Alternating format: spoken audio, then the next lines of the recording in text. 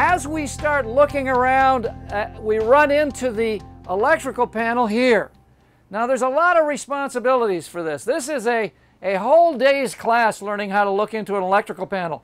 But for today we can do some very basic things.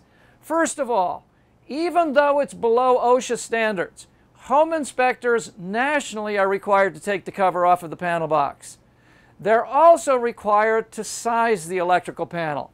Now, we'll teach you in class how to do that, but nonetheless, it is going to be a responsibility. But let me show you how to take off an electrical panel.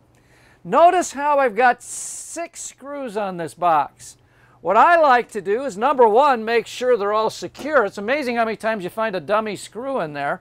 You don't want this thing falling off without you wanting it to come off. That could be dangerous. So what I like to do is A, check the screws. Then I take off the corner screws because I know the other ones are holding it in place. So let me quickly just take these 2 corner screws off. As we're doing that, I still got my eyes on the house.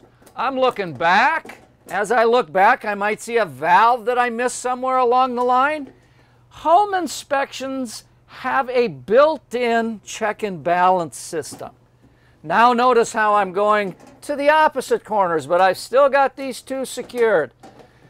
Again, check and balance system. It's amazing how sometimes you can overlook something, but if you look over your shoulder, you'll pick it up at some other aspect or another vantage point of looking at the house.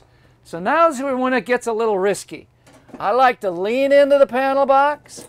I like to loosen the screws.